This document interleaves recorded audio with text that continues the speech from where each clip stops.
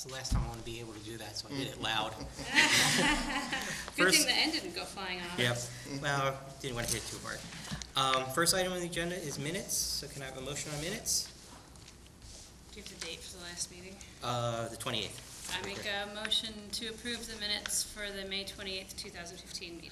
Second, all right. Any corrections, discussions? All in favor? All right. Next item on the agenda is Chairman's Report.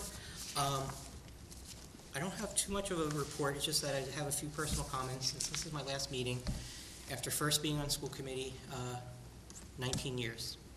So I've been involved with school committee longer than you guys, girls have been alive. In fact, That's always a nice reminder, Bill. It makes it feel really good. So, and I know that I have some friends and friends of my wife as well. It was, like I said, more than 19 years ago that the school was talking about changing the kindergarten start time, not the start time, sorry, the date of when the kids would start, which would affect my older daughter. And there was a one-year position to, that was available because of people who had resigned. And my wife suggested to me, why don't you run for it?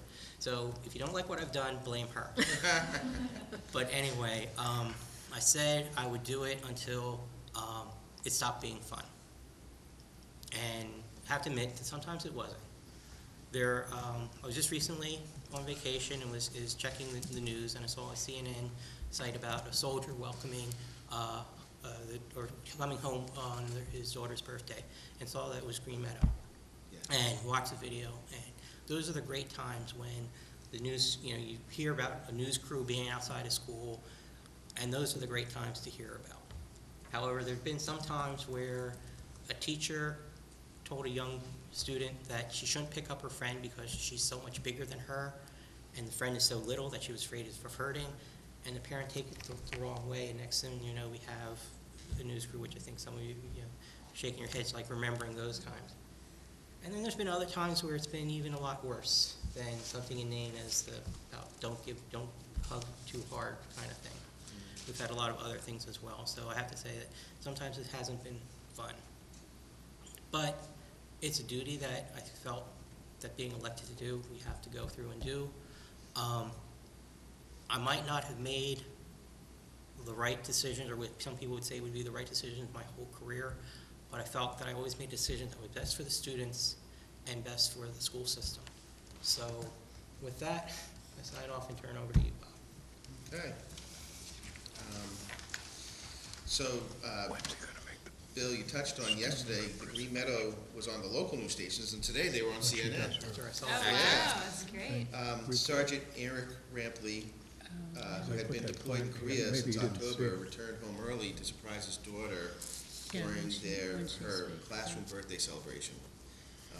It was so nice that Mrs. Rampley contacted Miss Mackenzie's teacher, Mrs. McPhail, and asked us to be part of the father-daughter reunion. Really touching. And it's just another great example of why Maynard's so wonderful. Our teachers work so closely with our families and our school community, and it's just a wonderful story. So, Bill, I agree. And then last week I got to attend the CPAC Ice Cream Social, and everybody had a great time. It's always a wonderful event. Also, we had an outstanding awards ceremony, and Bill was with me at the MHS graduation. Mm-hmm. That was a really beautiful day. It turned out to be a perfect day for graduation and a great event. Tonight, Bill, you touched on the fact that it's the last school committee meeting for two of our long-standing school committee members. Bill, who served in different capacities for probably over 20 years, because you've also served in other capacities. No, it's actually all was concurrent from the 19. Oh, okay. Started then. All right. In fact, I did 16 years on school committee and 3 years on the Green Meadow School Council. Yep. Served on the Fowler Building Committee. Served on the Charter Review twice. So a lot going on. Yeah. A lot of it was happening at one time. So. But it's all service to the community. And Amy, I think it's been 6 years in a row?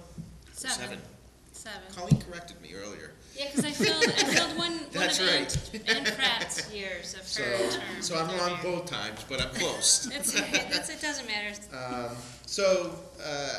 I want to just take a moment. The rest of the school committee And I have some small tokens of appreciation that we'd like to share. And we're hoping, Bill, that we can either take a brief recess and enjoy some refreshments, or if we want to just go get some and bring them back. I know that's what we've done in the past. But I know I How have. hungry are you girls? Oh, let him have a cookie. Yeah. Well, let's take a brief Why don't we just recess. take a little bit and we can grab a. And again, we just have a couple of small things. Oh, Mary has a thank couple of things you. too from the school committee members. Oh, thank you so much. Oh, And- thank you, Mary. And this is that's- from me, and Oh, my goodness. some lucky bamboo. And when I bought this lucky bamboo, I actually bought Pauline a birthday gift that turned out to be very lucky. Oh, isn't that nice? It's So what a it must be beautiful lucky. wooden container. That's so Yeah, it's a lovely. neat stone container, so it's just Oh, a little it's something stone. to remember us by. Yes, it Thank is. you. Yeah. So do you Yeah, want to that's take a just brief recess so people can get something? Yeah, why don't we? Great. Okay. Have a cookie. Come on over. You don't wanna have something after your report then. Oops.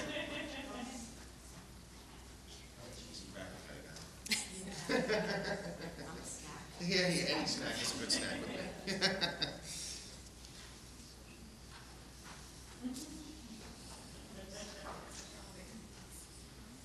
Oh, thank you. That's so sweet. Read that. Read This- what I wrote on the back of that. Oh. Unbelievable. Is it really? Yeah. That sounds great. Oh, you didn't have to do that. Thank you so much. Okay, is that ending with your report then, Bob? Oh, that is the end of my report. Okay. So then I'll call on Janelle to give us a student Do you wanna representative do report. this Let her- Okay. do it. Okay. Hi. So it's becoming an exciting and busy time of the year as the school year wraps up. Recently, we had an underclassmen award ceremony, which was today. We also we're having finals next week, and summer work is being passed out, and reading lists are being released, and everyone almost has their schedules finalized, and that's pretty much it. Oh, and 2 weekends ago, I attended a leadership seminar called HOBie at Bentley University. It's for sophomores in high school, and I gained some very valuable experiences through it. One of my classmates also attended another leadership seminar called Mass Star, and he, I think, also gained very valuable experiences. And with this being my last meeting for the year, I just wanted to thank you all, and I hope I'll see you again next year. So you are coming back as student representative next year? As of right now, I would like to. Okay. Oh, so that's still up there? Yeah. Well, we do have something for you, Janelle. Should I take a picture? Should I take a I don't know. Want to use your iPad? Always like this disembodied voice. I'd like to show the certificate of our appreciation. So, thank you. I think I'll need to take our picture.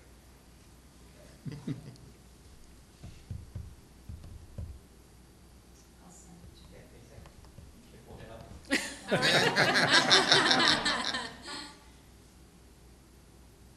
All right.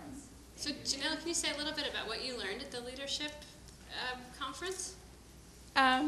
We talked about how to bring back the leadership skills into our community, and a lot of people put out ideas that they kind of wanted to bring back to their community. We had a lot of speakers.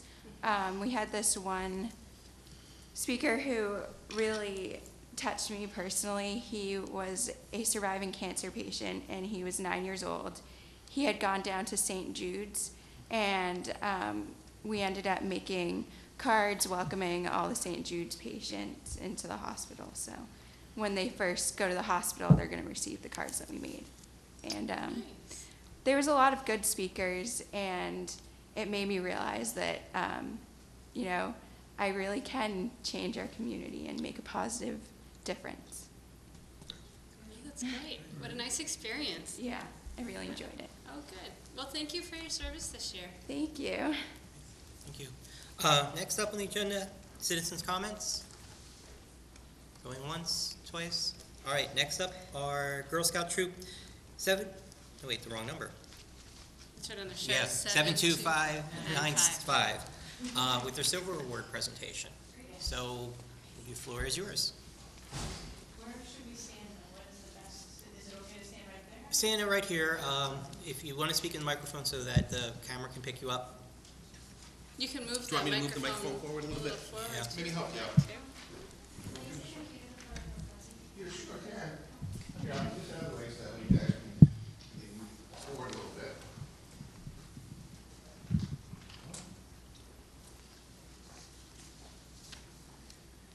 Do you have it on a flash drive or do you want a computer? So you can just. Okay. I'll let you know.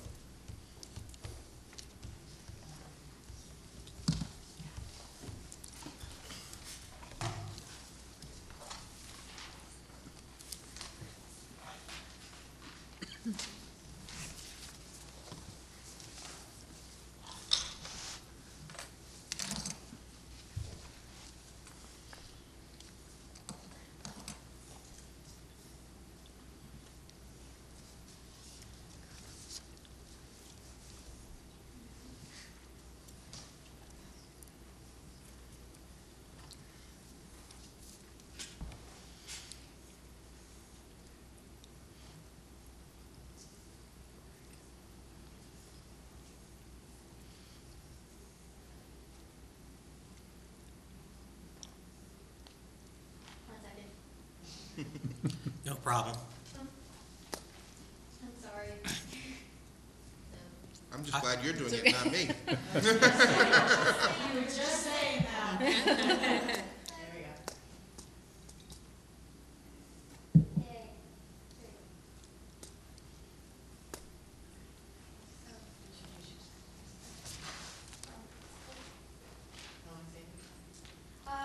We are Troop 72595, and for our silver award in Girl Scouts, we want to build a Gaga pit in Maynard. As we feel it help the community.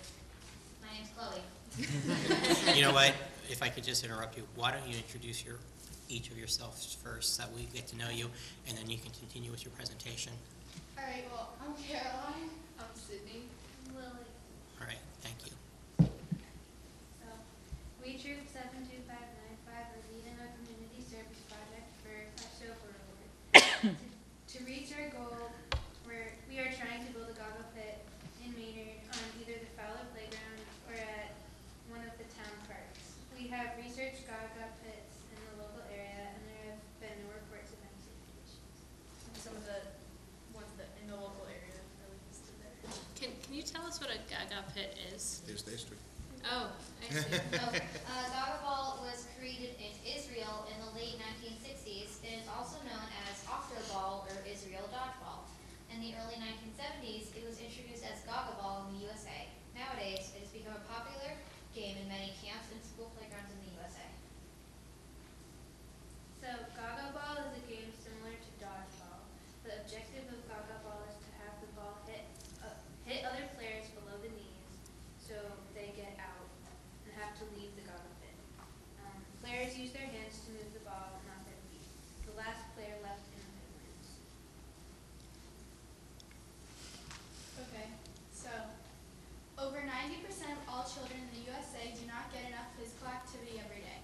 Having a Gaga pit in Maynard would increase the daily physical activity for Maynard children. Additionally, it encourages sportsmanship, honesty, decision-making, teamwork, and self-confidence. It includes children and adults of all ages and abilities. We would like to make the Gaga pit an octagon, and we're going to try to make it 3 feet tall and 20 feet wide. Sorry. The cost would be roughly $1,000, and we want to fund and build the Gaga pit for our Silver Award project.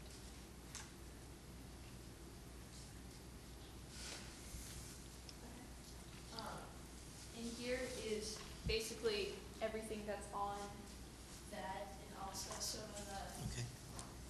other Girl Scout. Can I see the pictures? Girl Scout pits. Okay, so is there, and then the sand comes up to like right about there? So is there like, do kids like kind of sink into the sand? Well, it doesn't Oh, have to be sand. Oh, I see. Oh, okay. Oh, they're just like, It could be dirt or turf. oh, I thought, when I first saw it, I thought the purpose was to have deep sand, but I guess you're sort of on, well, you know what I mean? Like you Depends on the sink into surface. like a sand So it pit. can go on any surface really, right? Right. Yes.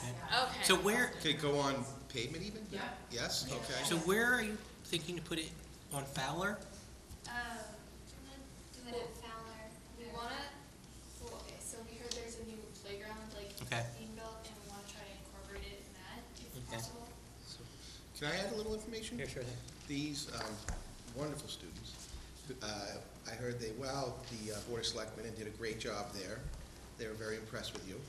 I met with Andrew Scribner McLean, the Assistant Town Administrator, and he said that the Board of Selectmen have already approved it, but they have to figure out where.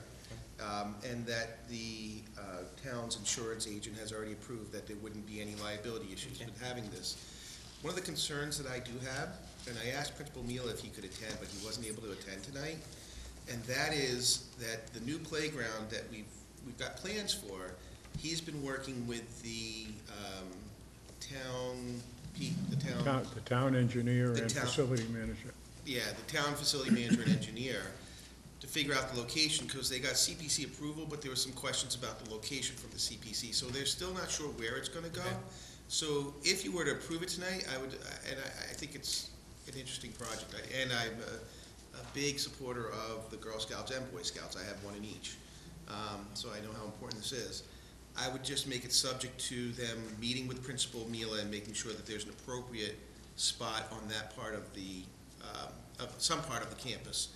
Because I'm not sure he's figured out where the playground's gonna be.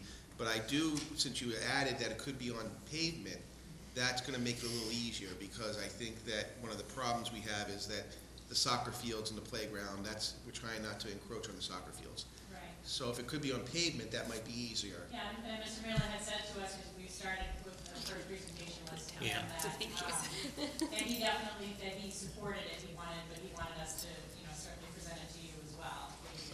So I would just ask if you approve it tonight, to approve it subject to working with Principal Mila on an appropriate Yeah. location. Can they be portable? There are some that are able to be built portable, or like blown up.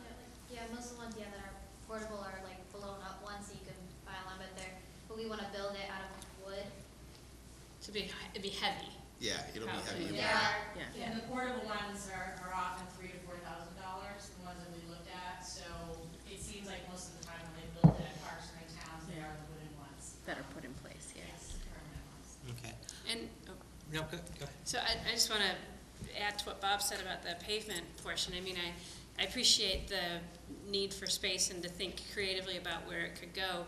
If there's a choice between pavement and grass or something, I think everybody would prefer grass. But also, I mean, just running on pavement is actually very bad for developing joints. I just say that because it has caused me a lifetime of knee problems for too much impact as a teenage girl from too many sports. So I'm just a little sensitive. I don't like to see kids out there at this age with lots of impact. And not, shoes. The shoes and what you're playing on can make a big difference too. And maybe they won't be out there doing it enough, but to the extent that it can be a softer surface that's joint friendly, is definitely beneficial. Some of the Gaga pits were built, like, they put turf in it. Yeah. Which is like fake grass. Yep. So that was like one of the ideas we could put as like the bottom of the. Okay. There were like a few ideas to go, it was pavement, dirt, sand, or grass or fake grass. It's turf, yeah. But, most schools like the fake grass because, You have to worry about mowing. Yeah, Inside the yeah, they pit. don't like to do the mowing, and they think it's better than pavement, like what you just said. Yeah, Yeah, it provides a little bit of cushion. that makes sense. You'll need it when you get older. Oh yeah, we did a survey of like this school, and over 90% of all the students like agreed with our idea, and the 5% or whatever percent that did, 10% that did not know what it was. Okay, So sounds like a lot of fun. Yeah. Okay, it's gonna be made out of wood. Is it gonna be essentially a permanent structure? Like, once it gets built, it's gonna stay there? Yeah. Okay. One thing that I have as a concern is that we've done a lot of actually more, like Boy Scout, Eagle Scout projects, where something gets built and then it doesn't get used the way it was intended, and then we're responsible for having to dispose of it. In fact, I think one is still over there, the ticket booth, or did we actually ever get rid of that? The old one's still there, The we're old one's building a new there. one. Okay. Our tech class is building a new one. Okay, but- there are certain things that I just concerned. Now, there've been other Silver Award projects that've been done for, like, bleachers by the field hockey fields, that I think actually 2 different troops have done that, because after, like, 10 years later, they kind of deteriorated and whatnot, that needed to be replaced. But I'm just thinking, have you given any thought on how this is going to be maintained? Are we gonna have Girl Scouts maintaining it, or is it all gonna be the responsibility of the school department?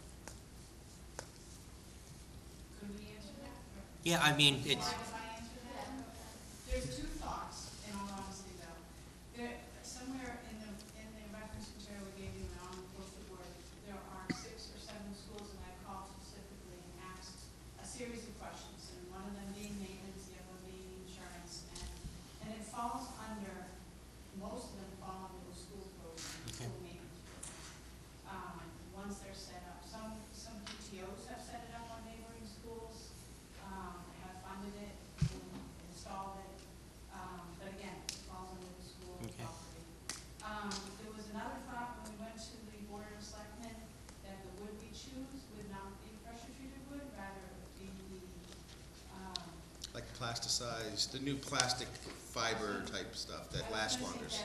decking material. Yes. Right, but I can't think of an actual word. so it's actually Trash. plastic It's more plastic than wood. with some wood filler in it, so, That's correct. which- Where which- there is no maintenance, because we actually built the deck 10 years ago. Yeah. Total no maintenance. So that's another option. Yeah. Of course, that depends on cost. yeah. So that, by giving us the ability to fundraise over the summer, we work just that much harder to raise Yeah. additional funds. But Yeah. I understand where you're coming from in Yeah. terms of maintenance.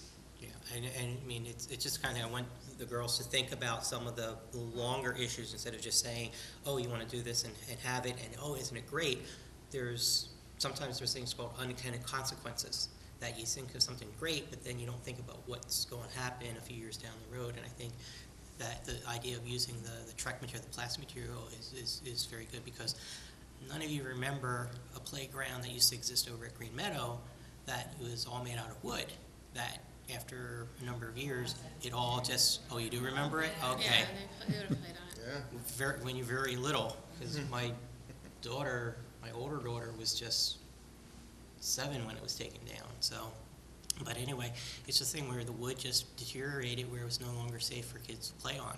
And that's also another, granted, there's not a insurance liability, but it's just a thing where you don't want anybody getting hurt on it after a while.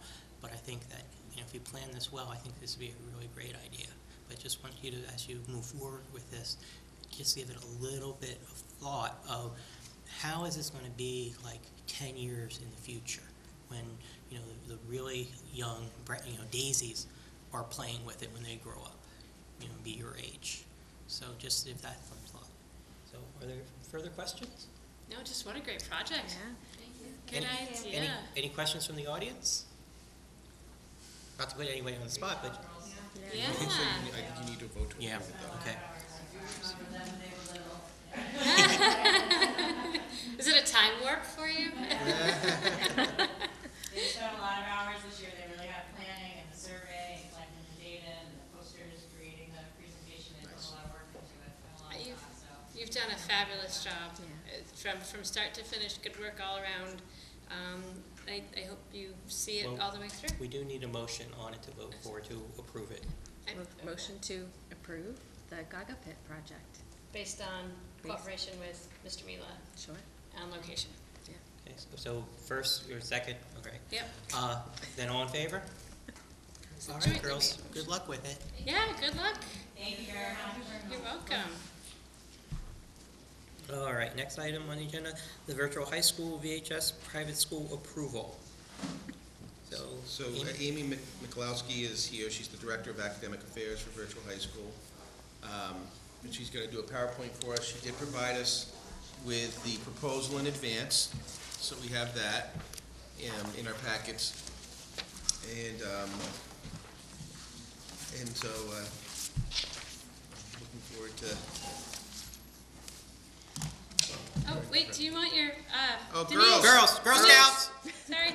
Your Do you- book. Don't forget your book.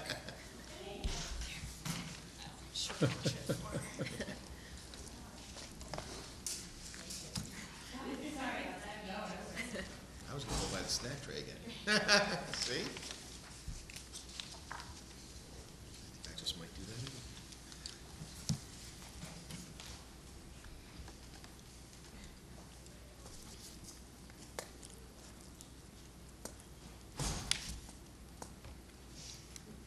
Oh, go ahead and start. Oh, I was Yeah. gonna say, please, have snacks. I'm hoping my talk goes as smoothly as the Girl Scouts. It'll be a happy place. Well, no, thank you, Bob, for having me. Due to a weird quirk with the Mass General laws around private schools, we're here, asking for your approval or feedback on a proposed online academy that stems from virtual high school. So what I'd like to do, and I really am very much willing to have a back and forth even during this, but what I'd like to do is share with you a little bit of further detail about the proposal through a few slides, give you a little bit of background about VHS if you're not familiar with the program, and then take questions from you on the proposal or the talk, whatever is going to be easiest. So very briefly, VHS, if you're not, I don't know if you're all familiar with virtual high school. So we are a long-standing online education provider that has been based in Maynard. We are entering our 18th year, I believe, 1995-96, so our 18th year of offerings, 19th program year. We started in the 1995-96 academic year as a grant-funded project from the U.S. Department of Education with the Concord Consortium of the Hudson Public Schools to do an online program to expand opportunities for students that didn't have access to high-quality courses due to budget, staffing, limitations around programs of studies at the time. So at this point, we've grown, obviously. 2001, we became a nonprofit organization. So since that time, we have partnered with, at current point, it's probably just under 700 schools, perhaps 725. I don't have the exact number. At the end of the school year, we always have a little flux with schools that come out and schools that come in, which includes almost half of the school districts in Massachusetts that participate with us. We enroll over 20,000 enrollments annually. That equates to about 12,000, 11,000, 12,000 students, just the way that our enrollments are counted on a semester basis. And we have served students in over 47 states over the past 5 years. So we don't always have 47 states worth of constituents as well, but our schools come in and join. We are an accredited institution as a supplemental services provider at this point. We just hosted our renewals of our accreditation by both the Middle States Association and Advanced Ed, which is the Northwest Accrediting Commission, this year. They were exceptionally well done. Site visits and self-studies, we received really high praise from both organizations. I'm often asked why we don't have NEASC accreditation. NEASC doesn't do accreditation for online providers as of this point. I actually have meetings with their current public schools vice chairwoman, I think is her, I don't know her title, this spring and summer to start talking about what an accreditation process may look for.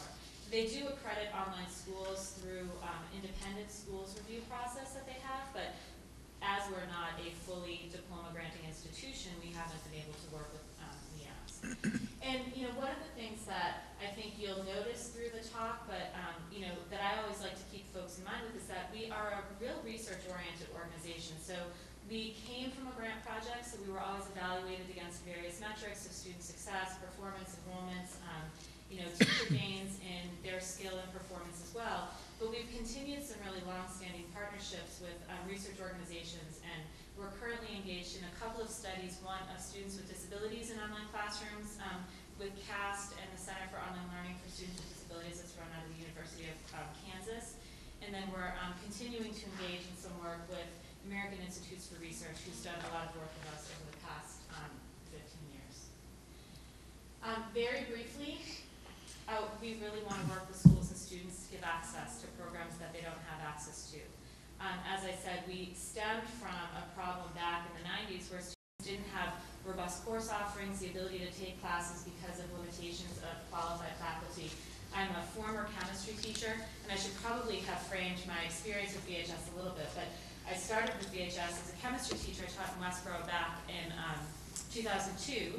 So I trained as a chemistry teacher, and I was an AP chemistry teacher at the time. And I remember when I was sitting in my AP training at the Taft School down in Connecticut, and sitting next to me was a PE teacher, that this was before HQT was really tightened down back then, who was being pushed to teach AP chemistry at his school because he had taken a couple chemistry classes in college and they didn't have another teacher who would do it. So that was kind of the mode back in the late 90s, early 2000s when VHS was started. Obviously, now the issues of qualified faculty are more due to class size numbers and things like that that prevent schools from offering elective courses to students in various disciplines.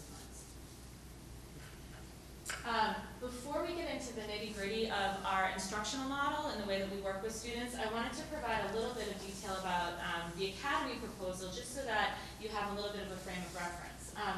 This is a project that has come for us out of requests from existing members. Member schools that would like to serve students in a slightly different capacity, member schools that are interested, they have students that are not well served in a brick and mortar environment. We've been offering a full-time enrollment program in partnership with our member schools for the past 2 academic years. I personally have worked with every full-time student that we've had in our program. It's very small numbers. So while we're a very highly enrolled organization from our supplemental services perspective, and we work with tens of thousands of students a year, I worked with 8 students last year, and my number was between 7 and 12 this year. We had a number of students from a private school in Colorado that wanted to all go away for a spring mission trip to Nepal. And so their school worked with us to place them in our full-time program for the spring semester while they went and did their mission trip. So my number went up a little bit, but prior to the spring semester, I had 7 students that I was working with. So this is a very small part of how we're working with schools and students. For the most part, the students that I've worked with are either on IEP placement, where they can't attend their brick and mortar school for one reason or another. One of my students, extreme anxiety issues. We had professional athletes. We had students that were homeschooled. They wanted to come to a full-time program. Their parents weren't able to give them access to a robust curriculum once they had kind of aged past what the parents' comfort level was with the content that they were teaching. Our proposal is very limited in scope for the first few years. We are extremely student-oriented and really customer-focused. Our students and our teachers and our schools are our customers. So we're going to keep the enrollment to, at maximum, 100 students in the first year. I'll be completely honest, I don't think that we would enroll 100 students. We had 7 this past year. I don't think that, we don't have hundreds of people knocking down our door for this service. We do have select pockets of folks that come to us that would like to have access to a program. And for them, the diploma would be very important just because it gives them some validity and ability to move into college. A few high-level features of the VHS organization. We run on what's called a scheduled asynchronous model. So our courses are paced. They are asynchronous. Those students are able to log into their courses at any time of the week, but there's expectations each week for what they have to accomplish. We've been running our courses like that for, as I said, almost 20 years now, very successfully. Cap our students, our classes. We work with Susan Loeb. She's a director of instructional technology research at Columbia Teachers College, and she said to me, probably 7 or 8 years ago now, that our model is one that really closely resembles a very typical classroom environment for kids, and it's very unique in the way that we're able to do that. One of the things that we do is cap student and teachers. So it's a one class, one cohort of students, 25 students to a teacher, and they really are forced to engage and interact with each other through a variety of collaborative exercises and activities each week that I'll kind of walk you through when we go into the instruction model. We do have semester and full year courses. We have an extremely customer-focused mentality. We are a mission-driven nonprofit, so if you walk through our offices, which are that way, right across the street at the clock tower, you walk up and down and ask anybody there, and their most important thing are kids. So, psych coordinators, students, they call us. I had weekly phone calls with each of my full-time students last year. I really got to know them better than some of my students that I taught face-to-face when I was teaching, because I was really limited in numbers with them. And their parents and families too. So we're very accessible. Our technical support is very highly rated by our members. We have a lot of the infrastructure needed to really transition into a program that can fully serve students in this way, because we've been offering online classes for so many years.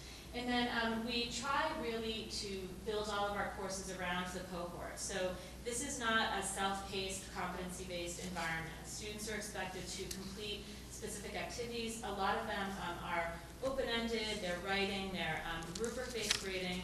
And what they do in the online environment though, and you hear, I almost hesitate to put 21st century competencies on there because I feel like it's buzzwordy now in education, and it's started to become, from my perspective, a pretty empty phrase in circles in the online industry as well. But one of the things that I think our students realize as they go through the program is that their ability to do some of these exercises in an online environment where they have to have a fair measure of responsibility, persistence, perseverance, their communication skills, both written and verbal, really tend to skyrocket because this is the way that they primarily advocate for themselves. So when you throw group work, required participation with other students in the class in, they have a pretty well-rounded and robust classroom experience. From the program of studies perspective, we are aligning the program of studies with Mass core requirements, so it would very closely align to what students are required to take in any public Massachusetts high school. We do have 165 different course titles. We have a couple of content areas in which our offerings are thin, mostly foreign language, and we have a content provider partner that we use when students are not able to access. So this year our chemistry course, because I'm a chemistry teacher, I really wasn't comfortable with what we were doing there. So we took it offline a couple of years ago, and we hadn't had a need to rebuild it just because we hadn't had any demand for the course. So my full-time students, those 5 that came in half year, took a half-year chemistry offering through a partner and had very good experience with them. So we work closely with them to make sure that students get access to any courses they need. In a academy setting, students would be required, as is the case I think with every private school, to have a full year of attendance before being granted a diploma. And then we would look at adding a number of student indicators to our longitudinal data set that we collect institutionally. So we have a set of key quality benchmark indicators, key program indicators that we've collected since 2001. Enrollment data, student success data, course completion rates, course pass rates, AP scores, and we keep those and they're reported up to the board of directors annually. They're also used internally for strategic planning and goal setting within the institution. So we would add specific student outcomes related to the full-time program to our QBI mix so that we're able to track program efficacy and student success. 2 more little bits about the academy, and then I could stop and answer questions, or I could go right into kind of what our instructional model is like.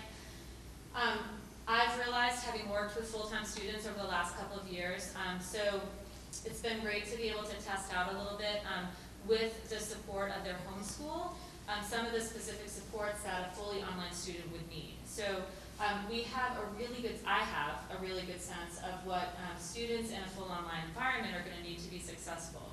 And we're well positioned and ready to put all of those supports in place. Starting with the learning coach and VHS coordinator, I have very close relationships with the parents of my full-time students because I spoke with them regularly as well. We have already begun contract discussions with some on-time, on-demand tutoring services and intend to provide, at least at the beginning while the program is small, any of the wraparound services for special ed or guidance through contracted partnerships with licensed folks within the state. So we have a number of schools. As I said, we work with over 200 schools in the state. So we have guidance counselors that are already very familiar with the VHS program that are willing to contract with us to do required attendance sessions with students. So our model would be that the students would be required to engage with their guidance counselor in group sessions and individually multiple times each year, so that there would be in-time person-to-person communication, and there would be a personal connection for every student to multiple people at the organization.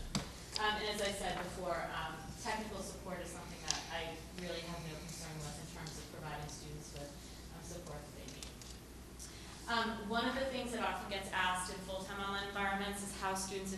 each other. So, you know, for the most part, in our supplemental services, we don't have to worry so much about student-to-student engagement because they're in their brick and mortar schools or they're homeschooled students and they have lots of activities.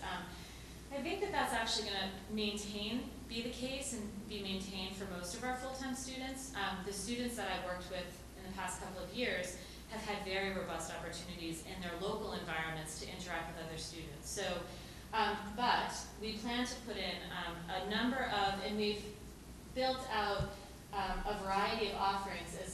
It's going to depend upon what our student mix is like in the first couple of years to decide how regularly and how many of these are required. But our curriculum and instruction team has brainstormed some synchronous activities where we can allow students various platforms to engage with each other in educational settings, but not content-specific and not graded environments. So we're looking at holding open house sessions every month with various members of the VHS staff or with just, you know, kind of supervised chat sessions with students where they can get in and do things with each other. My son has a magic club that he does after school every week with his friends. He's in 8th grade.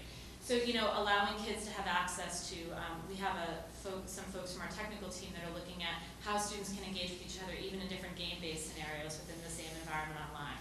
We're talking about doing different performance showcases, so open mics. We have a lot of writing courses where students write different pieces, a science fair where they can show off some of their science work that they've done, participation in our academic advisory board.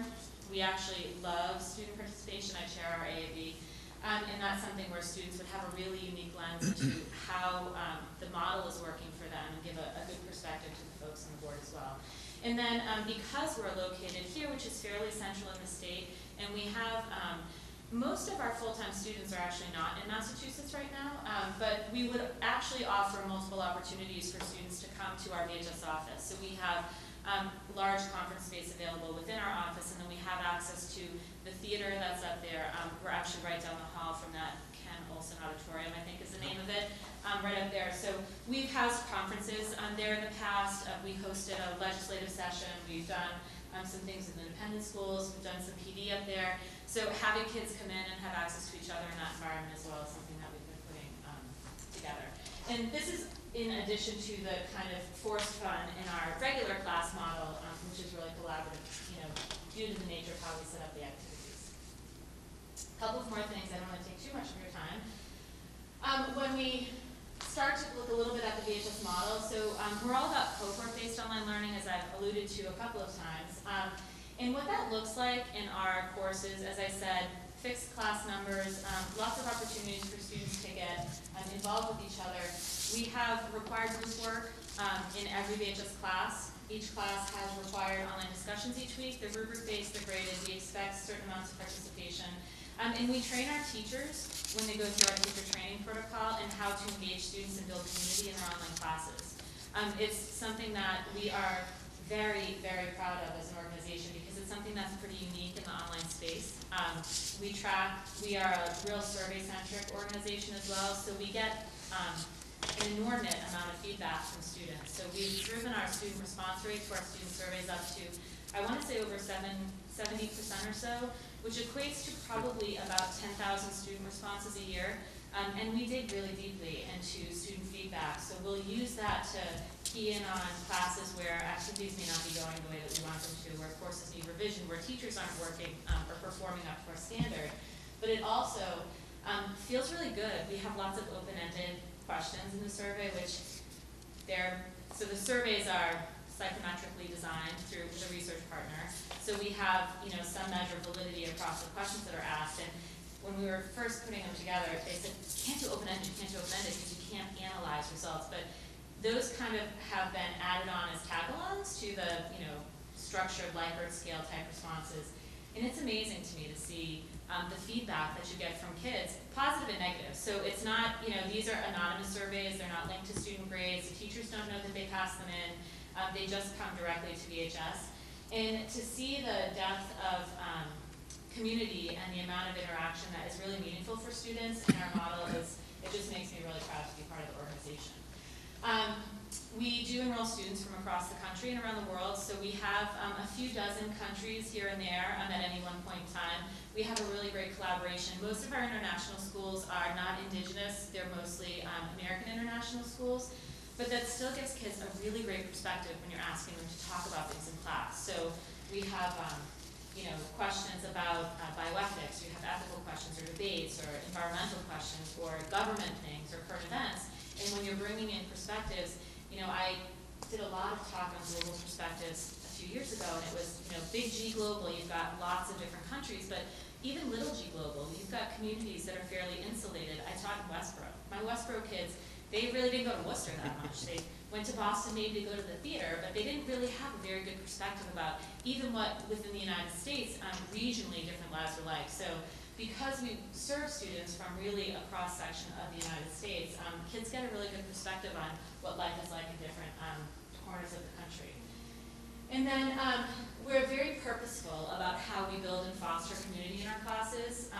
Required icebreakers, very purposeful course design where we have activities. We've done the trial and error perspective on how this works. So our courses aren't flashy, they're not self-paced, they're not, I apologize, I think that's my, I'm sorry, I wish I could just make it stop. I think I vibrated it when I muted, I apologize.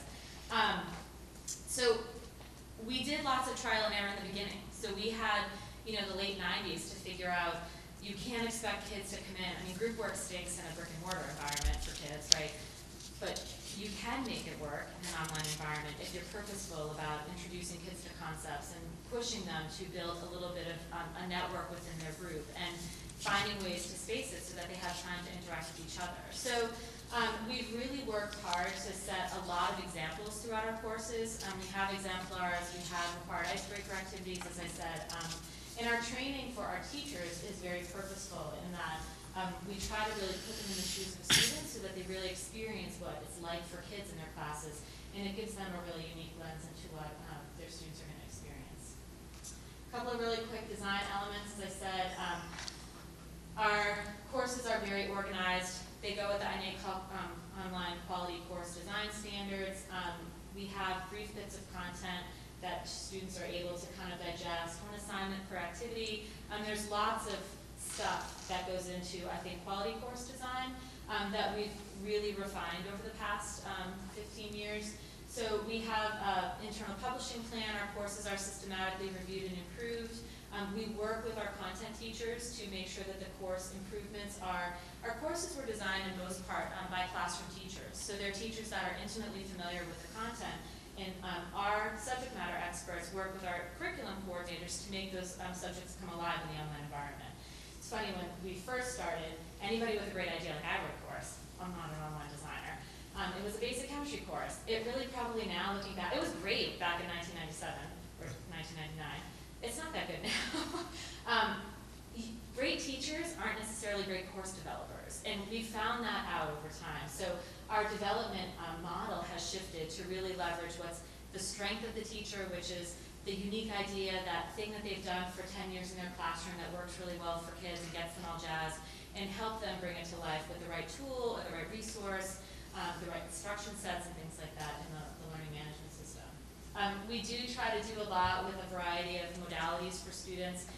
There is a lot of text in any online course, but we provide students with access to lots of video, audio, PowerPoints, podcasts. There's a lot of tutorials and things that they do. Our courses are pretty engaging for students. We like to use OER, Open Ed resources, for the most part in our courses. We've built in really robust lab kits for all of our science courses now as well. So students before had done a lot of work hands-on just with materials they could find in their house. And now any of the students in our core and AP Science courses get a lab kit that they are able to use. Lots of assessment strategies. I think I've kind of gone through a lot of this as we've talked before. Lots of opportunities for students. This is not objective assessment after objective assessment in a course. They write, they create, they talk with each other, they peer review, they peer edit, they have debates, they have group work. There are lots of rubrics in every course that are standardized from course to course. And aside from our core and AP courses, there's actually very minimal use of objective true-false multiple choice questions.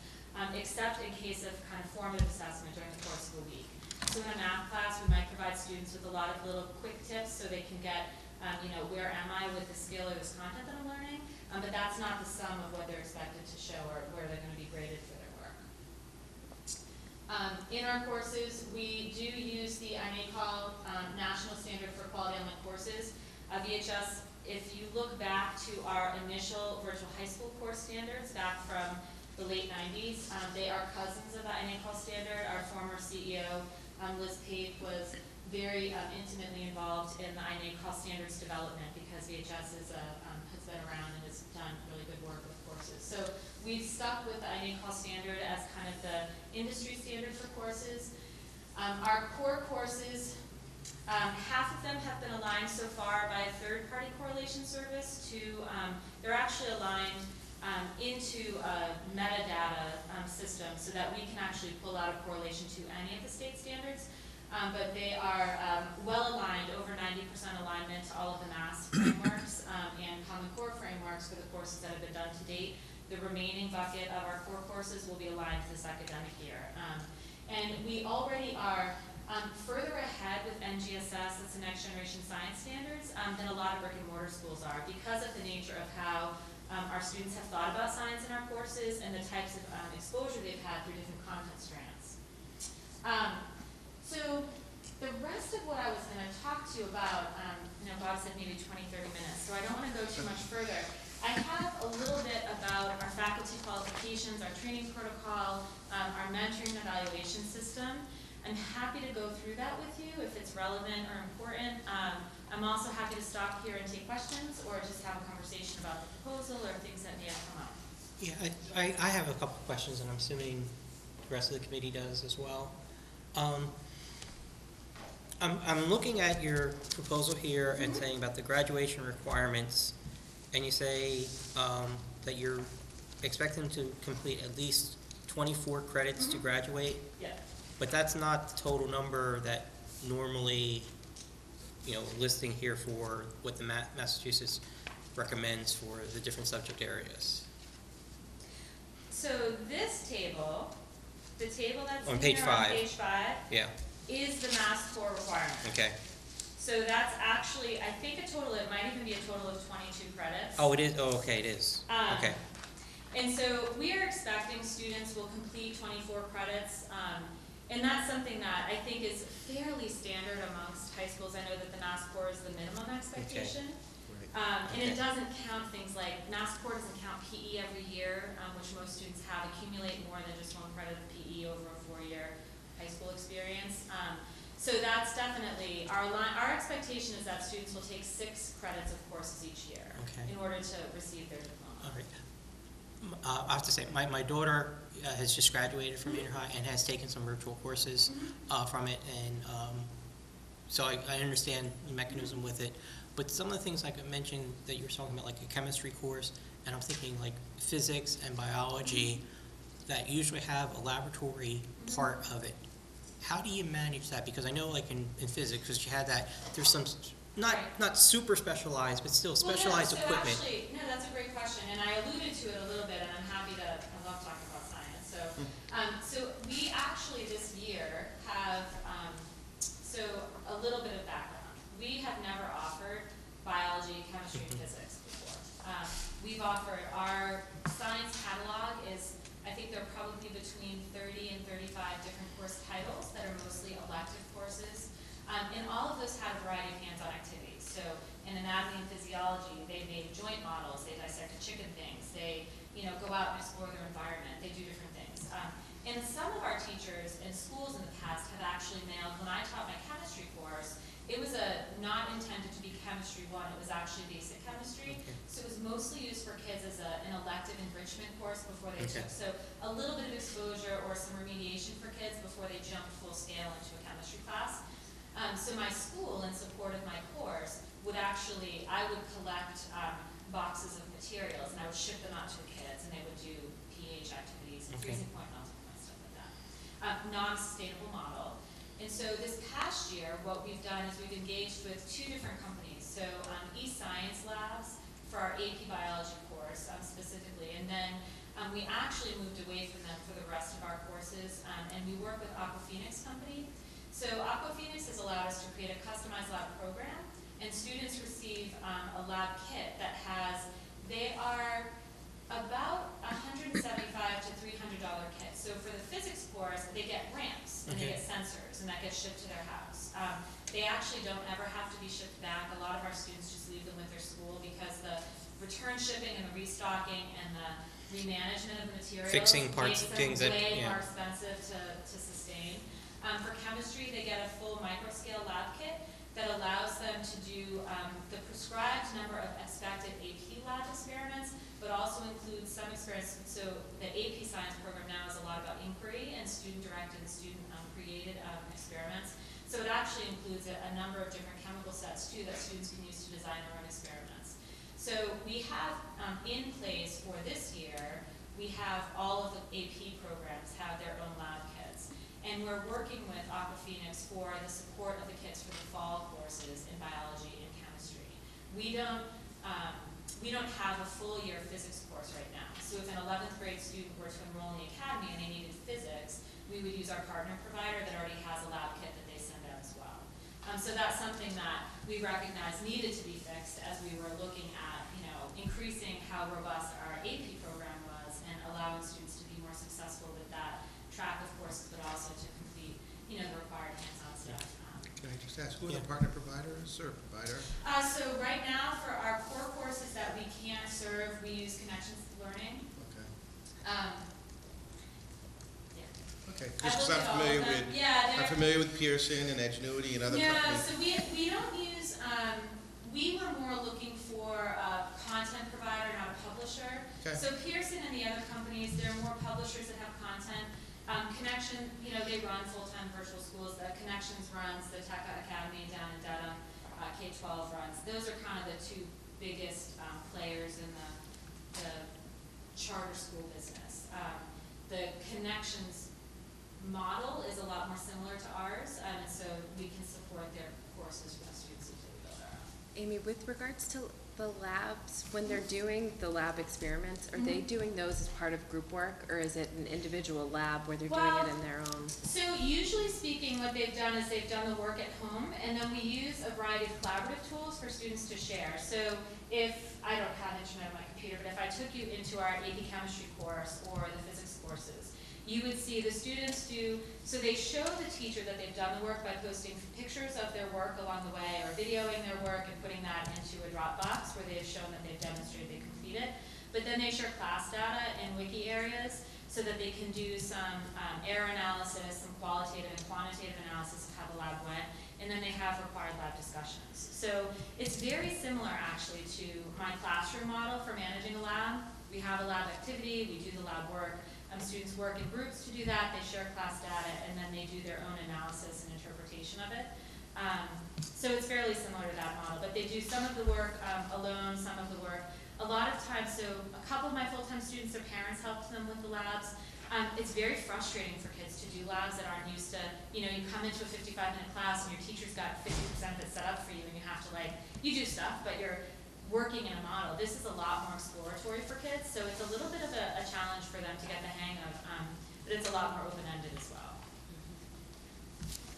And Other questions? dissection, are they dissecting in their homes? I'm just trying to imagine what this looks like. No, so Fetal we pig. do have an anatomy, elective course that they do chicken dissection, and they do some, they use a program called ImageJ, so it uses online microscopic analysis of different kinds of slides. They don't get like a cat or a frog or anything like that. They do virtual dissections, but they don't. And we don't count that as a core course for science anyhow. It's an elective course. So they do some dissection of their own. They build some things, models of joints. They do different stuff like that, but they don't have like a baby pig that's shipped to them. Great stuff. How do you handle virtual physical education? So we actually have a PE course. So I think realistically, so in my research on fully online academies, and even private schools to some degree, I think realistically how it's going to play out for most students is is that they will meet their physical education requirement through participation in a school sport, or, we have students that, the reason they need an online course is because they're like premier level athletes. So PE from a health and fitness perspective is not necessarily required for maintenance over 4 years. We have a physical education semester course that students take. So they actually receive heart monitors, they do PE tests, they have their parents are required to an adult supervisor is required to sign that they've completed all the activities. They do personal fitness assessments along the way, and they discuss health and nutrition, diet. They do a little bit of social emotional stuff in there. And we also have a health course, Perspectives in Health, that does more of the traditional health, body, diet, psychological things of, adolescence. So they do actually there's actually a whole company now that specializes for own PE. They just do online physical education. So they use a lot of video stuff to show kids how to do weights and different exercises. But as I said, we have a course. We're developing a second for not this coming academic year, the next one. But I anticipate that a lot of the students will be taking PE through an alternative source. Okay. Because I'm trying to kind of wrap my head around, because I understand your mission as sort of providing, like what you do with Maynard right now, as providing my daughter took oceanography, and that's something that we would never be able to offer. I'm trying to wrap my head around full-time student, virtual high school aspect of it, and trying to fit that into the basic requirements. The other thing, a question that I don't see addressed here is for a full-time student, and once it gets off the ground, since you are a private school, how much is the tuition, or how is that handled? So I'll answer both your questions. So I think I've worked in online ed now for 12, 13 years, right? Part-time when I was teaching, and I've been with VHS since 2006. I'm not an advocate of full-time online school for every kid. VHS chose not to pursue a charter school. We don't want to compete with public schools for students that are happily engaged in their public school and really successful and thriving in their environment. I will say that my eyes have opened over the past few years to the fact that there is a population of students for whom, and for our model, it's not actually overage students or students that are very behind academically that need to be remediated. There are different strategies in schools that approach all of that. For us, it's largely the folks that have come to us with interest are homeschool students. Students that are non-traditional. For one, I had a student who had a baby and she didn't want to go back to her school. There was a lot of peer pressure and joking and things like that. I have students that have extreme anxiety disorders and they can't get themselves out of their door to go to their school. We have students that are required, they need to work during the day to support their families, so they can take courses with us to kind of maintain a path. So I say non-traditional in a way that's very positive about the fact that you can impact kids. So I think actually there's one category that you kind of miss, which is what I kind of almost went to immediately. Students with health reasons, like a compromised immune system, where they can't be in the general population as well, whether it's for cancer. Off of a multiple organ transplant this past year. He took classes. He actually took a very short course of courses with us just while he was hospitalized because he was itching to get back to his brick and mortar environment, but he had to be quarantined for some length of time. So that's for sure. I think that I don't know that every student will achieve a diploma in a 4-year straight course. So if we took a 9th grader in, I think because of the population of students that you're serving, I think that there is a very likely chance that some students would take more than 4 years to achieve a diploma because there's a reason that they're not thriving in a brick and mortar setting. And but I think for some students, we had a student that just wanted to be at home. The parents homeschooled. The mother was very frank in saying she couldn't teach high-level calculus, high-level math, and science. And she said, we can do bookwork, we can go to libraries, we can go to museums, we can do all this, but he wants to go to a technical college, and I need to be able to give him access to these kinds of courses. So I think that there's a lot of different fits. So part of it, for me, coming to really supporting the initiative, was really understanding that we're not doing this for every kid. That's why our numbers are small. We're not recruiting. You're not going to see a VHS Online Academy little ad. They make me crazy when I see them. You know, Keystone Academy, I mean, you know, Apex and Keystone and all of the for-profit providers that are added for different reasons, you know. So that's to answer your first question. In terms of tuition, we're working that out. Because what we found over the last couple of years, so we have a tuition rate set from our last 2 years of our full-time program, which was $4,000 a year for a full load of courses. For the additional services, that didn't pay for my time to work with all those kids. So it's going to be north of that. I've done a little bit of industry analysis. The spread is huge. I'd say from $5,500 to $12,000 or $15,000 at different online private academies. So we don't have a number yet. Our CEO could give you a number if that's a requirement for passing the proposal, but I would say that it would be between where we were at, which is $4,000, and I would say no higher than the state reimbursement for like a charter school tuition is about, well, they're reimbursing the public charter online academies at I think $6,700 a year. I would say that we would be more than that range, maybe $7,000 at the most, but we would be somewhere in that range. On-demand tutoring, IEP services, the guidance stuff, that's all additional infrastructure and support that, when we partner with the school to work with kids in a full-time capacity now, they're receiving a lot of service from their home school. So I was these students' guidance counselors, but I also had access to their guidance counselor and the SPED department at their school for support as needed. And when we're taking all that on, that's going to be an additional cost. So. Can you say a little bit more about how you plan on meeting the needs of kids on IEPs or 504s? So we've worked with students on IEPs and 504s pretty successfully. We track some, so there's a few things. We track our student success. Our students with IEPs and 504s are slightly less successful than our general population of students, but still very successful overall. So I want to say, and I can provide the specific number, but I want to say that our general pass rate, which our completion rate, and we're refining the way that we speak to our metrics a little bit because our completion rate organizationally has always counted drops and failures in one bucket. And I think that it does a disservice to the quality of the program a little bit to talk about those in the same breath. We run about a 10% drop rate and about a 10% failure rate for a combined about 80% course completion rate.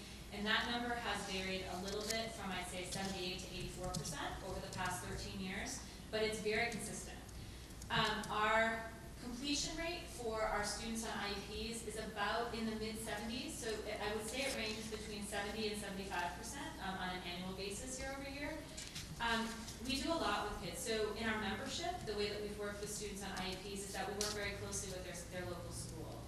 So our teachers are real teachers. They're used to making accommodations for kids. So a lot of the typical accommodations that are required in a brick and mortar setting become a little bit obsolete in an asynchronous environment. So they don't need extra time on assessment. Sometimes they do, and we're happy if we provide extra time. We provide, synchronous contact with the teachers. We have check-ins. We have breaking down assignments in different ways. They provide tutoring support. Sometimes it's materials.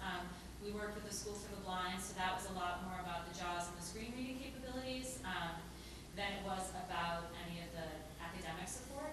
So what I've done this year with my students is I found that we need testing services, which is an identified kind of cost that we've built into the program. So when I think to do due diligence to any student that's in a full-time academy, we really have to be the ones that are working with a testing service and establishing the IEP that's going to work for them. So part of it is going to be through really careful admission screening. Not discriminatory in any way, but just realistic about what students' aptitudes are, what their learning styles are like, and how much support they have at home, how self-directed they are, how communicative they are, what their writing skills are like, what their reading skills are like. Certain things are easier to support. I can support reading skills. There's actually a lot of tools out there now that will provide you with websites that are read in different reading levels. So we have Read Speaker in our courses to give kids an audio break if their eyes, if they're not, truly into reading. But I think that the types of accommodations really come from very close work with teachers. So and it's been, I mean, we have some substantially disabled kids. We work with the Deborah Glenholm School. They do a lot of the site-based support internally. Those students are all high-risk, challenged students. There's a school in Rutland and a school in Connecticut that we work with. Their students have been very successful because we've been really close partners with them. I think that the other key part is the communication and the openness between the teacher, myself in the past as the learning coach, but any learning coach or VHS staff member that we have assigned to students, and the parents as well. Because I think that in any online education relationship, there's a triad of support, so to speak, where you can't, I as a VHS staff member can support my students so far. I can call her every week, I can give her organizational skills, I can help her strategize her work, I can keep her on track, I can do that.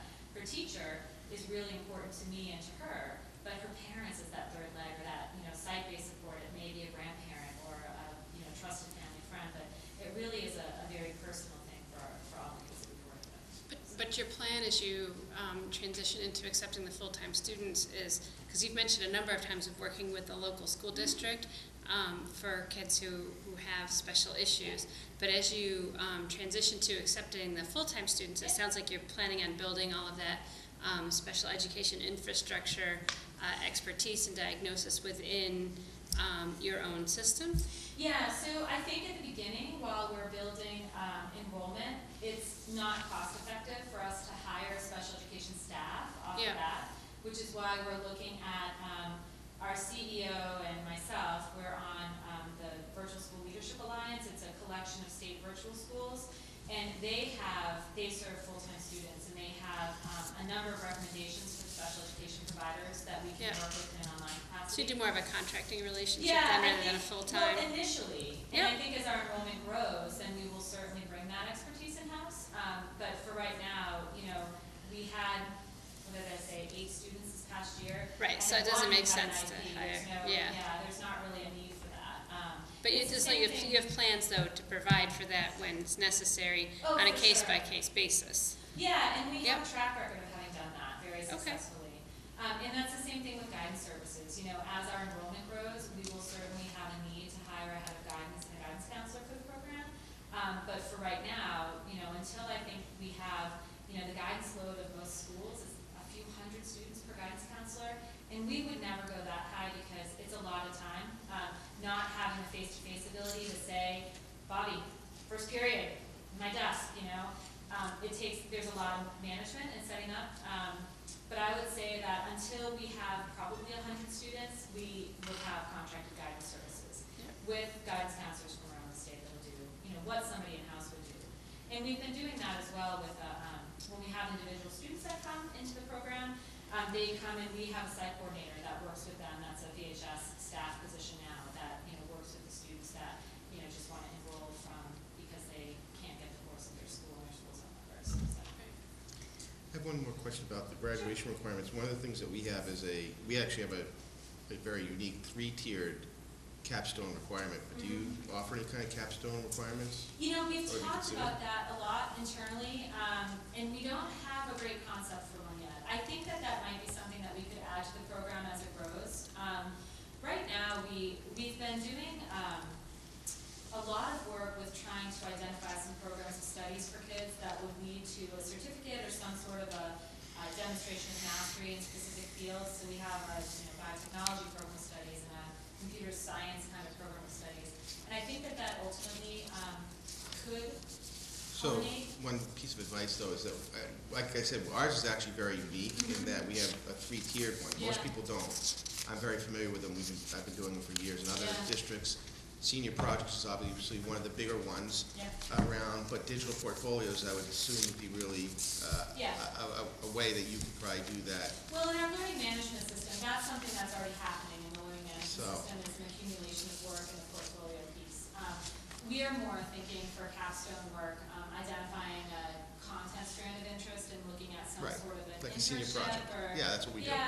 And it's hard to, we have a community service course, it's called Service Learning, where students are able to go out and complete a community service project contemplated adding that as one of the required elective courses for any student that wants to have a diploma, but we just haven't 100% committed to that as a graduation requirement.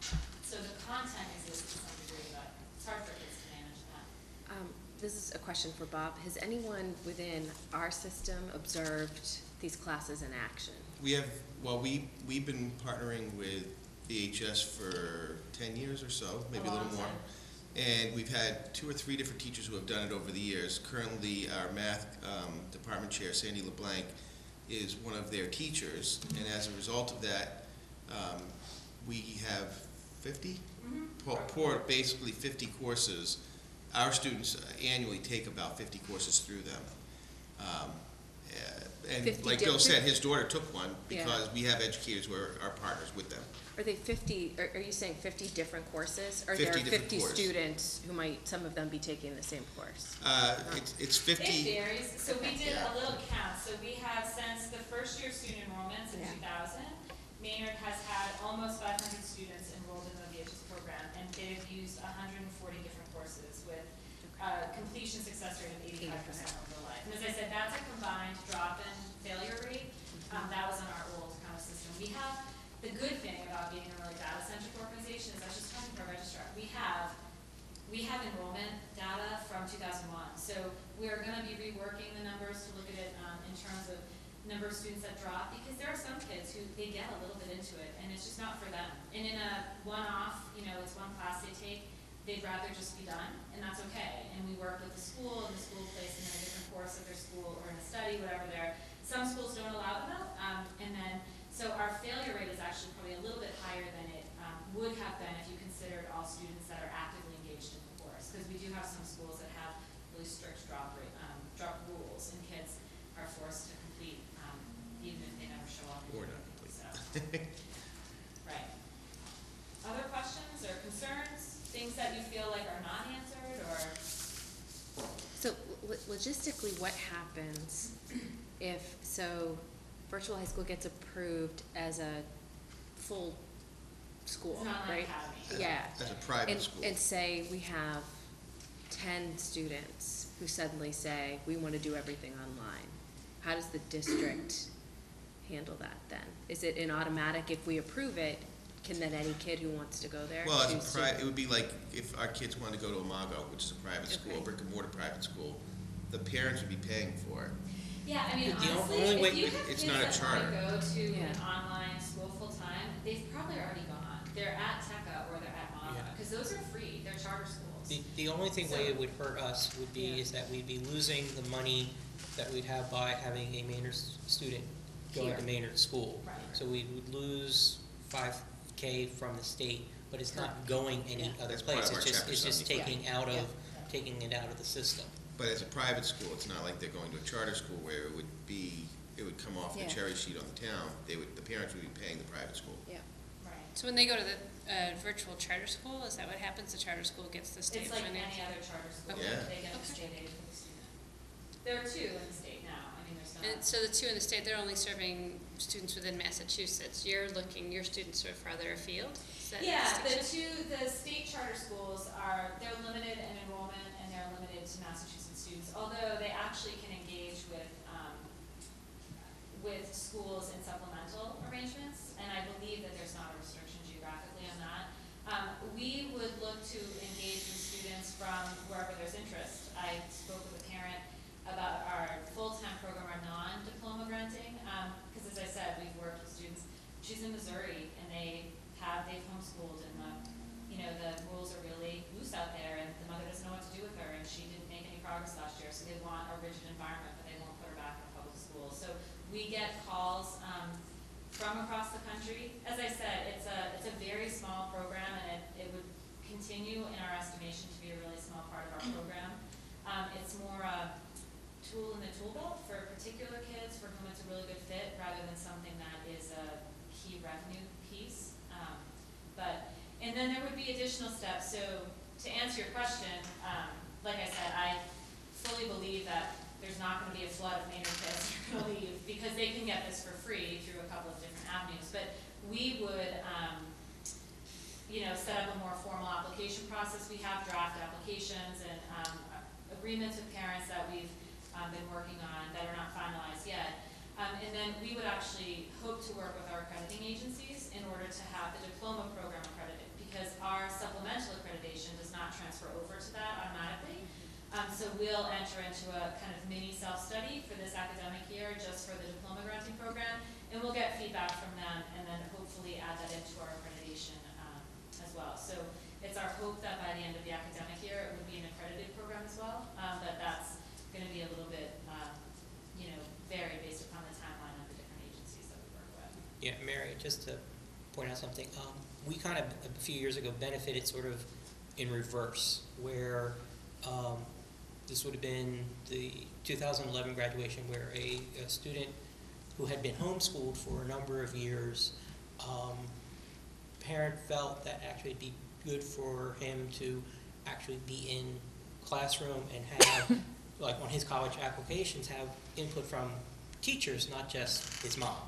So he came in, did quite well, in our system, and we take credit that he went to Princeton for it. So, but it's this kind of thing where it's balance of, this can work both ways, where you might have some homeschoolers or who've been involved with that, who might say, well, I do want to go to the to be honest with you, one of the reasons that we kept the full-time tuition really small for this year is that some of the schools that we've worked with, the students that we've served full-time, the schools have actually paid for their full-time enrollment, because the $4,000 tuition to us is less than the $6,750 or $7,200 that they would have lost to the charter schools.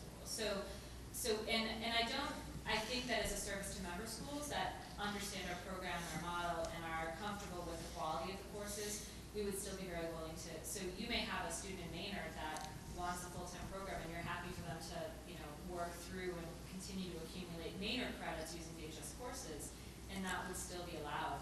That's, they're not transferring their transcript and all of their graduation requirements to us. So I think that's, and that was the kind of the key driver where schools started to approach us and say, listen, we've got online charter schools now. Like, I'm worried that I'm going to lose my at-risk kids, my homeschool kids, and they're going to leave our district and go to these schools. And I don't think that has happened to the extent that there was the fear about it amongst some of the public school leaders in the state. But it's a movement for sure. Yeah, Amy, are you on a timeline that you need a decision by a certain date to move forward, or? Well, you could just say yes today. That's a possibility. That's a possibility. And if we don't say yes today, what are the consequences for you? So I'm just kidding. Well, not really. No. So ideally, I have folks that. So because we need the approval before we can have accreditation conversations with. I've had some initial conversations with the director of digital education at Advanced Ed, and Jeff has had some conversations with the president of Middle States about kind of the transition to a full-time program accreditation. I expect that that's going to take a while. Accrediting agencies don't really move that fast. They have 2 times a year that they vote on things, and we're kind of already too late for their fall commission. So I think for us, feedback from Maynard is the sooner the better. It doesn't have to be tonight, but for sure within the next couple of meetings. Okay. We have lots of folks that are asking about what the status is, and it's just, we're kind of at a wait and see. So, I ideally had wanted to have this before the school committee a little bit earlier in the year, but then we had hosting 2 site visits in 1 year, and I work part-time. That was really hard. Yeah. So. The only thing difficult that I see moving forward, that if we do postpone it tonight, 2 of our members, unfortunately, were not here tonight, so they did not see your presentation. And Amy and I are not going to be on the committee come July, so we have 2 new members. Yeah. So you're basically back at ground zero with understanding of that. Well, and to be honest with you, so from my administrative lens of VHS, we've enjoyed a very long relationship with Maynard, and I think that we're extremely happy to be able to present to the school committee. But I feel like there's, once the program is established and approved, there's not, I don't think that there's an ongoing reportability or accountability perspective. We handle that internally. And so if you're comfortable providing feedback on the proposal tonight, I don't even know if you can, if you're down 2 members, I would be happy to hear feedback. I don't know where you kind of stand with it, and, we're a very partner-focused organization, so, Question. Jeff would say today, but Question. Obviously, I mean, we could make a decision tonight. We do have a quorum. We're legal. Do you want, though, to postpone? The thing I said is that we got a list of, we don't have a policy concerning this. I think one of the reasons is that just that we're not a large town, either population or area. So the idea of, a school's just going to plop down and, want to approve, other than the fact that there was a school building that Imago moved into several years ago, we don't really see that happening. And being virtual, yeah, you could right. you can be in an office, just Right. A few people, and that's it. Well, and that's kind of, we're 36 people over in the clock tower, and and it is a very odd, system for. I understand for large municipalities where you would have space and things, but I don't see it taxing infrastructure of the town at all, Yeah. and Well, that isn't the thing.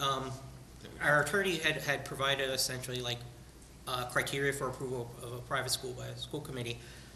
Some of it is like, okay, the physical plant, safety, that kind of thing, which is like, yeah, it's kind of a moot point. Population to be served, you sort of address that. The curriculum, you went through with that. About education materials that we've kind of discussed. The school staff, and I'm not sure if, what further, approvals of qualifications or whatever that would be needed here for it. Talk about administrations, record keeping, student services, which you did address to some extent about students on IEPs or 504s. I asked about the tuition and that dealt with the financial support here. I'm not sure if we really got into the student performance assessment or student learning time for it, because one of the things that you did kind of address was that, some students might take longer because there's circumstance, but we also have policies about part-time students as well. So, I'm not saying that well, and tied of fully course, against you. so to hit a few of those. I can't see, there's no light. Teachers are licensed instructors, so all of our teachers have a certificate from their state of employment. Over half of our teachers are Massachusetts teachers. So we use only highly qualified teachers in the content area of their field of expertise. All of our curriculum staff are licensed. Which other private schools don't have to do it. What? I don't think other private No, schools private have to. schools don't have to, but we do because we serve mainly public schools. Okay, that's good. I have a superintendent's license with the state, and, we have business and, all the financial things. It could be late. And in terms of the seat time, learning time requirements, so our courses were built more on a Carnegie unit system than on a competency system. And so our courses, were developed by teachers that expected a certain seat time per week for different courses of levels. So we have a standard honors and AP level. And so what we do is we have 6 to 8 hours, 8 to 10, 10 to 12 hours per week of time. And that data is tracked through student output. We can track it in the learning management system to a degree, although a lot of the work that they do is external. We use that to track access and attendance and keep students accountable to the minimum login times per week. But we also grab student feedback from the student surveys and any of the individual course feedback that they give the teacher in terms of time on learning. And we found that it's fairly consistent with what the time that the teachers have established has been year over year. So. Yeah. The other concern that we had, which I think we did get an answer from our attorney, was concern about how money from the federal government for special needs students get divvied up based on other schools in your area. I think that's been addressed and is we got I guess the best answer that we're going to get on it, which actually was sort of alleviate our concerns on that. But I guess really the question is that do you want to postpone or do you want to vote tonight? Here's my question. I know Bob had said having a policy would be helpful, but it does seem like this is a bit of an outlier. Yep. And it seems like we're not going to have, we're not gonna be the new hottest location for more private schools for the reasons Bill enumerated. And the policy would basically be hitting these criteria that Andy provided Right. us anyway. That Andy provided, right, and I think Amy's responded to all of those. And, I mean, you also have to go through another accreditation process. I mean, we're just the first step, we're not the last step, so, I mean, you know, I think what we kind of have to do is to say we don't have any legal concerns, we don't have concerns about violation of policy, a lot of things seem to be in place, it seems like a lot of the other stuff that needs to fall into place is all on someone else's agenda. So I don't actually see, unless I'm missing something, I don't see any concerns that would say we need, the only reason to bump it to the new school committee would be for them to have time to think about it or pursue something or unearth something that might be of concern. I don't see anything necessarily to worry about, do you? I'm wondering, what does Principal Karanginas say about this? Has he weighed in He at all? hasn't. But I know that he knows the history we've had with virtual high school, with Sandy LeBlanc and her work with virtual high school. He thinks the world of what she's doing. And You must the work with them courses. frequently. And he works, and we do have approximately 50 students utilizing their skills, their courses, and he approves of that, so. And many of them take, if I Yeah. recall right from Anna, in an area where the administrative offices are. So he sees the students Yeah. taking the classes You know, as if we well. don't offer French 4, they get it through virtual high school, you know, with those outlier courses that we can't offer. So I think he would be in support of it. And after getting the attorney's deliberation on some of those other concerns, I feel comfortable supporting it. So if you feel comfortable supporting it tonight, I think it should go forward. Is there any reason you But can as a imagine you teacher, would want to bump as a it to teacher, the what next- do you- It's hard, yeah, I think it's. I know and you have a teacher perspective. I think that's where, if I'm feeling reservation, I think it's from that. It's funny as you So were tell talking, me your well, because I think Amy, you did a I'm making a fabulous. replacement at the end of this. No, you did it good. Oh my gosh, I'm all good. No, I so. think you did a fabulous, it was funny as you were presenting, every question I wrote down, before I had a chance to ask, most of them you were answering. So Yeah. one of my concerns is, I'm a high school English teacher. Yeah. And so I'm thinking about literature discussion, what does this look like? And trying to imagine, because I know you said open-ended discussions, because I'm thinking about empathy and cultural competency, and I love the idea that, Yeah. I mean, I teach in a private high school, and part of the problem is it's a bubble. And so when you're trying to have conversations about race, So, you know, it's funny, I mean, we've been using more tools, we're actually investigating requiring synchronous elements in the courses. We're piloting it in some courses now. Finding the right tool, enrollment is cross time zones for most courses. So it's very hard to say, okay, 9 o'clock every Tuesday, everybody's gonna be there. Teachers use voice boards in the courses. The prompts that they start discussions with are, generally speaking, the 30,000-foot view, and they give kids, so, you know, in the environmental science course, they look at the influence of bioengineering on, you know, eliminating sickness and age and how that does, you know, population diversity and density. So they have to form an opinion, they have to talk about it, and then they have to justify their opinions with them. Our English curriculum coordinator should kill, because he can't think of any great English things, but, you know, they have a great To Kill a Mockingbird course, which is all about racial diversity and, you know, and the kids come out of that class, you know, the class is set up, and I'm happy to, you know, show you through some of that at some point, hopefully after you vote to say yes tonight, but that's okay. They, you know, they go through, they'll do peer editing of work, so they work in wikis to do peer editing. Students lead discussions sometimes during different weeks of the courses. There's a lot of different tools that they use for collaboration. As I said, our teachers are really trained to pull things out of kids, so they don't accept good job, great work, I agree, as answers. There's lots of expectations set up in the front end of the course around word count and, you know, ways that they communicate with each other. is there live, so I'm just thinking of a tense moment in class where a student might say something hurtful to Mhm. another student, and it's face to face, and part of the learning, I think, is when the student who said the hurtful thing has to see the hurt in the other student's face. And is that happening with So the? that actually happens sometimes. I mean, we have students that disagree for sure.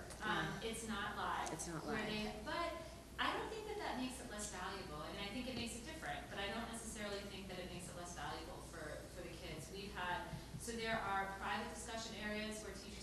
small groups of kids. Every student has a private discussion topic for themselves and their teacher. And then they have class discussion boards and they have collaborative areas. So I think in the class discussion boards, very often there will be varied perspectives on, there are students that are, coming out from different, lifestyles that they'll talk through those things in their class, or they'll come up and as I look through discussion boards, quite often I'll follow a trail of discussion and then I'll go to one of the students' private threads and realize that the teacher has engaged that kid in a whole conversation about how they're approaching what they're doing in class. So our students are taught to be sensitive, I think, in a written word, which is important too from the way that communication is kind of trending in the 21st century. So, in a full-time environment, I think that's why we're working really hard to establish at least monthly opportunities for kids to have that face-to-face engagement. Like I said, for this first couple of years, I expect enrollment to be pretty small. I think that it'll be a real small community of kids that can get to know each other fairly deeply. And we just have to shape it based upon student interest once they're enrolled in the program. So I know that we have lots of teachers that tell us that their familiarity with their students in their online courses is as good or deeper than their familiarity with their students in their face-to-face classes, because you have the opportunity, kids share a lot, about themselves and their personal lives, and there's a safety and kind of the discussion board environment for them sometimes where they are able to unburden things that they don't necessarily share in a face-to-face setting. We have lots of, language arts teachers that have found we do a lot with self-selected works for students so they can pick something that's meaningful to them. We have a young adult literature course that's really thematic, so they look at issues of gender and they look at issues of, they do a unit on gender equality and they do a unit on, there's 4 themes, and so they do a lot of short story reading and writing and talking about it, and then they pick a novel in the theme and then they share that with class. So it's very high quality, and like I said, it's until you've kind of been in it, I guess it's probably hard to imagine. But if I had some of my students that were here to tell you, it's as good as what happens. In a different way, but it's it can be as quality as what happens in the brick and mortar classroom. So if we approve, if this passes and you guys get accreditation, a kid could graduate having done all online education, but they get a Maynard diploma, right? No. No. It's not at all? They won't get? No, it's not linked to Maynard at all. Okay. So they would get a diploma Virtual High from School you. Academy Okay. diploma. Okay. We have to get your approval, but once we get your approval, we're not affiliated with the Maynard Public School. We're sort of in any done. way. We're just their first It's stepping weird. stone. The state into- just requires us to make sure I think that, that the state doesn't have infrastructure to evaluate private schools. I don't know. I Yeah. don't understand I'm sure there's some thing from colonial days that's been on. I'm sure there's some reason or rationale. that the for state it, didn't but- have an approval process, but they put it on the Yeah, school many committees. states do. They have a Department of Ed, kind of Oversight. of at least the initial private school approval. But- So I guess I was confused because with the financial piece, so the 4,000 tuition that has been charged for a full-time student, you said in some instances that's been good for a school because say they're Right. getting 6,700 from the state per pupil, they're paying out 4,000. But they don't have to, it could be the parents. But It could it be. basically, from another district, Yeah. can say is, oh, that student can go to the virtual charter school and we lose a lot of money. 6,700. Yeah. Or we can willingly pay for that student to go here and reduce the loss. Right.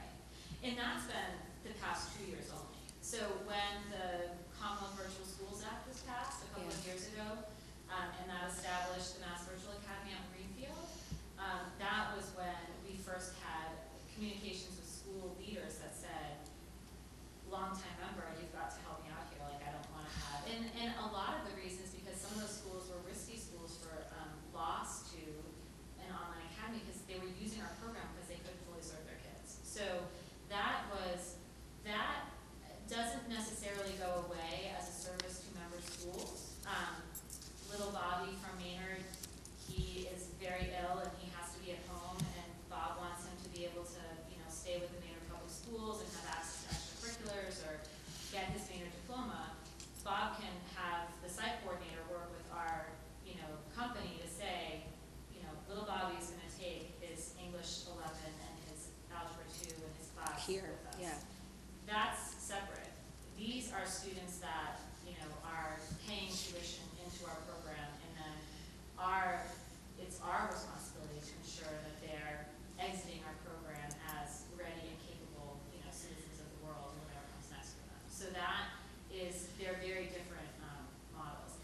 you know, the special ed piece, and I was saying to Bob, I think that that's a residency requirement, like a district residency requirement, and I can certainly find that out, but I don't think that there would be, our intention is not to ask Maynard to Well, usually the do privates don't, testing because services. the problem is, the federal government requires so much paperwork for you to do it. Right. That's a pain in the neck. So even Imago, they don't ask for it, because Right.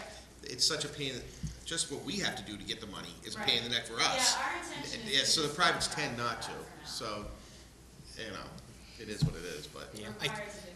I think it's just the difficulty that we may be having sort of an issue to digest everything is that we view you as, I think the way you phrased it was a supplemental role that you provide to multiple schools. But now it's like, okay, you just want to be solely, not solely, but you want to have the ability to be solely focused on a student as a full-time, possibly going through the 4 years of your school and graduate. And that's really just the difference that they haven't been doing before, and to, basically, we have to kind of approve it, give them our blessing, and then they progress on with the accreditation and the other process on it. It seems to me. The accreditation process is, you know, the relationships with the tutoring service and the special ed service and all of those things that I've alluded to because we're in conversations with companies, those have to be nailed down and official. I need contracts for services, you know, for those students before. So our accreditation will dot I's and cross T's of every, you know, any of the ambiguity that you may feel in terms of how we're supporting those students from where we're differentiating from our traditional kind of background. I mean, it seems to me that the type of population you're talking about is really fairly small and specialized, and so I have a hard time imagining a lot of students even wanting to do it. And it seems that, because if you know like how social kids are and the importance of that social, even for kids maybe who are real terrible introverts and not entirely, I mean, they still, even that's a big step to make. So it seems like, I would think as such a small population that it's not really, I mean, it's just gonna be a real niche environment. It definitely is. And I think, you know, there's we get occasional requests from international students that seek to get for a diploma, and that may or may not be a area of interest for some students as well. But but those aren't students that are U.S. residents anyhow, so that's a different, but aside from that, it is for sure a very small population of kids that are intended to be served really by the school. I do think, you know, there are certain students who maybe suffer from anxiety, who would say, oh gosh, here's this great chance, I don't have to go to school. And I wonder, it might feel safer, but is that what's best for those students too? That they don't have to now try to get over that fear and to engage with that? Well, it's a two-edged sword in a sense, because you also then have situations where students who may be bullied or, you know, or subject to that kind of thing, not just having the anxiety, but actually having physical threats or verbal threats against them, who really don't feel safe in their school. And this provides them an opportunity as well. I also think in that instance then, it's a community problem, and you want to fix the community instead of just taking that kid out and letting that continue. I don't know. Because there might be another target. Right. Yeah, but I mean, I think, you know, for a kid who has anxiety and asking the question, is that the best for the kid to do in an entirely online environment? I think that's absolutely the right question to ask. I just don't know if sitting here and saying no, we're the people to answer that question. It seems that really, it starts with the kid and the parents, and possibly extends to the support structures within whatever brick and mortar school they happen to be in. And, you know, I trust that they'll make enough of the right decisions that we shouldn't say no, because, you know, you think of the kids going to Nepal, well, isn't it great to be able to support that kind of missionary work? Or kids who are on immunosuppressant drugs, isn't it great that they're able to continue academic engagement while they're undergoing severe medical treatment? Or children who have the opportunity to train for the Olympics and need to continue their studies because that's what they want to do. You know, I think in any system you're going to have people at the edges where you're like, is that really a good idea? I don't know if that'd be my choice. But, you know, I think we have to allow for some people to either make some mistakes or for people to have a different decision than what we might think might be in their best interests trust that overall the bulk of the kids are there for some very valid reasons that meet very niche needs, and that the kids at the edge, that stuff will sort of get worked out. I don't know. And that's my thinking. Well, and I think too, part of it is, and I realize that we met an hour ago, so, but I think part of it is also placing a fair amount of faith or trust in organizational capacity to work for what's in the best interest of students. You know, we're not, we've, for a long time, made, you know, close partnerships and relationships with families and teachers and site coordinators to make sure that kids are placed in environments that are going to work for them. And that's part of, you know, I have kids, I talk to their parents, we say, this is really not, we haven't taken every kid that's called to say, I think I might want your program, you know, and so I think that part of it too is, and I realize that that's an exercise in trust that you may or may not have because you might have just heard about VHS 2 hours ago when you got the packet for tonight, but I think, you know, we come at it from a very, you know, as I said, it's a little hokey, but the mission-driven piece of how we serve students and work with families has been, it's really ingrained in us as an organization, and it's really, you know, I think a key driver for the way that we try to, you know, make decisions for kids and structure programs, so. So do we want to move forward tonight? Okay, then I need a motion. I move to approve or do we accept or approve the application from Virtual High School to continue on their path towards approving an online academy For full-time high for school. full-time high school. I think that covered it, right? Second?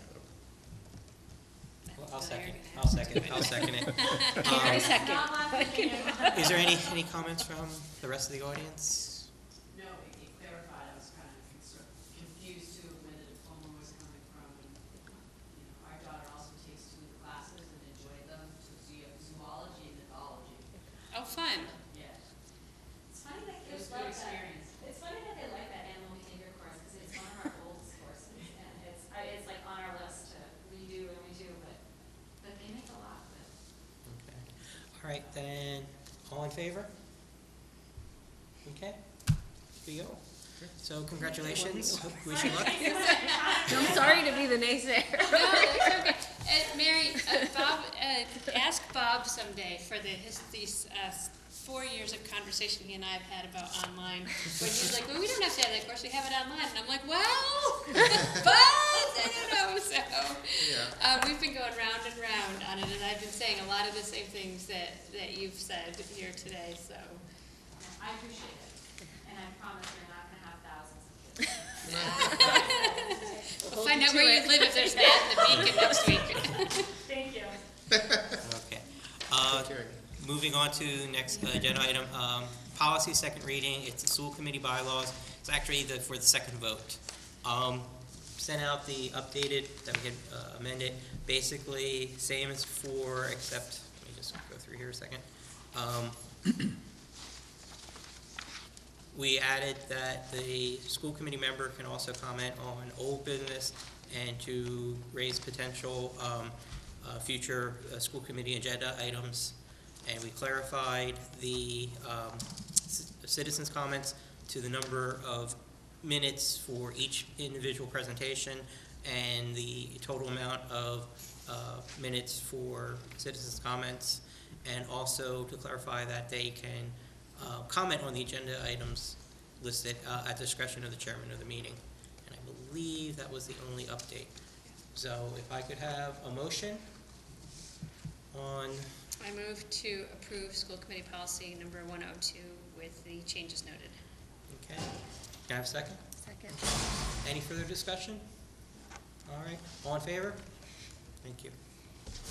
All right. The other part of the policy was just really an update on a to-do list for Mary and Jamal and whoever else is Got a lot on your plate tonight. on the school committee. Obviously, it lists the high school attendance that we discussed last meeting, but for the student handbook.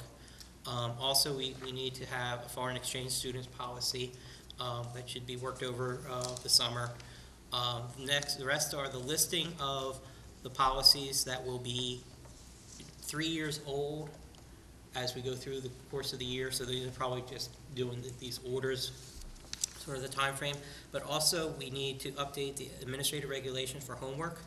We updated the policy in March, but we asked to have feedback about the homework administrative regulations. Basically, each Green Meadow, Fowler, and high school saying how many minutes of homework should be done for each grade level, or in getting high school, like so many minutes each night in different subjects and whatnot. And also, we need administrative regulations on 250, which is borrowing of school equipment.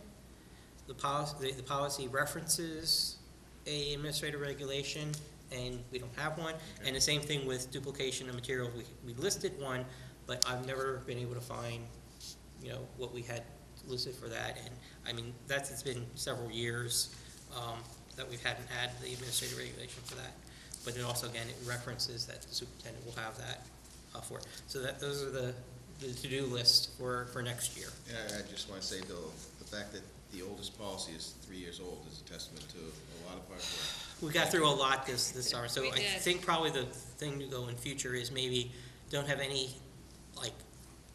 5 years or older, and I wanted to really try to get caught up this year so that we leave you in good stead. But it's the kind of thing where we did so much this year, I don't expect you to, 3 years from now, have that same pace. So some of them can stretch out for a few years, but at least we're pretty well caught up. So next thing on the agenda, citizen comments? Nothing? Okay. Members' comments or questions? Anyone? Thank you for the bamboo. Yes, thank you. And the cards, very thoughtful, much appreciated. You're done. Yeah, 20 years. almost. 20 years. Not 20, not 20, 19. 19. One executive I don't session. get the gold watch. I don't get the gold Well, you watch. don't need one, you've got one. My Swiss Army one that my brother gave me, that was in his pack of gifts to doctors when he was a pharmaceutical sales rep. They gave out Swiss Army watches? They Yeah. used to give out good stuff. They used to give out really good stuff, and that's what we got for Christmas from him. No wonder why drugs are so expensive. Yeah. Oh, yeah, you see all the books we have and stuff. Well, my brother's a drug pharmacy rep, and the parties he goes to, I can tell you, I'm like, and your drugs cost how much? You just went to a party in Bermuda? And I'm not kidding. All right, so the last things, and we have no more questions, we do have executive session. So I will poll the committee to go into executive session according to Mass General Law C-30A, Section 21-2, to return to open session. I approve. Approve. So, Well, we're returning to open session to publicly declare decisions on the contract? yes, Okay, I think that's the way it has to be done. okay. Or do Will that. anybody other than Bob be here?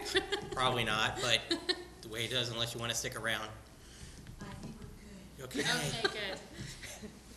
Thank you I'll for turn off. coming. I'll turn off the.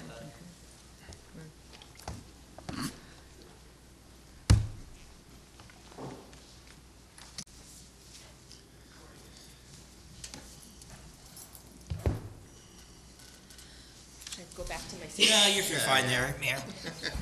Well, call the meeting back to order.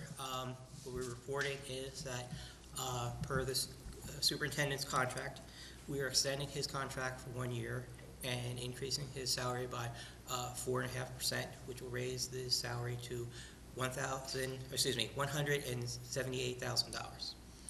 So congratulations, Bob. Thank you very much. And, You're welcome. and so now, can I have a motion to adjourn? Motion to adjourn. Second. All in favor? Thanks Good for night. an excellent year, Bob. Goodbye.